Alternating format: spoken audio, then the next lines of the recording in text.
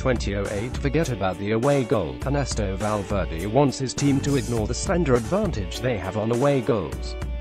The Barcelona boss wants his team to play for outright victory rather than allow the cushion of J Arnaiz Diaz goal to enter the mentality. The tie is slightly tilted in our favor because of the away goal, but the advantage is minimal, he said.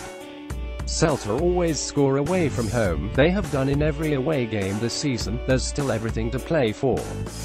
I don't know if it's 50-50, but there's everything to play for.